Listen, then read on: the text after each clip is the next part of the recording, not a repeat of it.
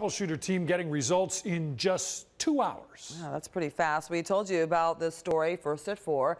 Neighbors begging the city to help them clean up a yard that turned into an illegal dumping ground. Yeah, now all new at 6. Aria Janelle walks us through how the troubleshooter team was able to not only get the house cleaned up, but trash on the street as well. Seeing the city cleaning crew come down Sauer Avenue is something Melvina never thought she'd see. She called the 19 News troubleshooter team after her calls to the city of Cleveland never led to results. Called 5 times, and then I actually called, that was back in June and July. And then I actually called 3 times before I called you. She was hoping to get the trash sitting outside of the house across the street cleaned up.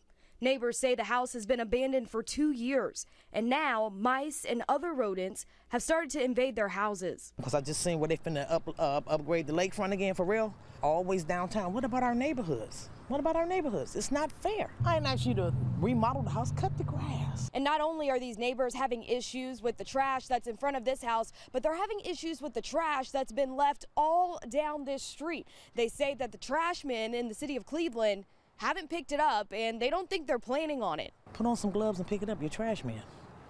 And bulk day is the first trash day of each month. That was the other day, Wednesday. Really? Fighting for results, I sent an email to the mayor's office and the Department of Public Works. They told me someone would go out to inspect the house today and clean it up next week. But to our surprise, the job was done 2 hours later. Okay, thank you. The garbage is gone, the grass has been cut, and the mattresses down the street have been picked up. A huge and timely win for the 19 News troubleshooter team, and more importantly, for the people who live on this street.